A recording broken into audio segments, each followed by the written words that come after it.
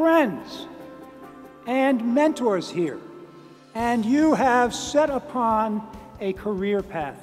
But now, the real world beckons, and you are both nervous and excited about the future.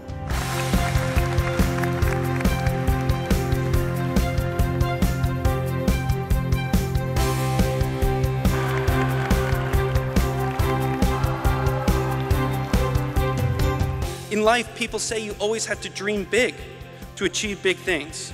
For me, I've realized this isn't the case.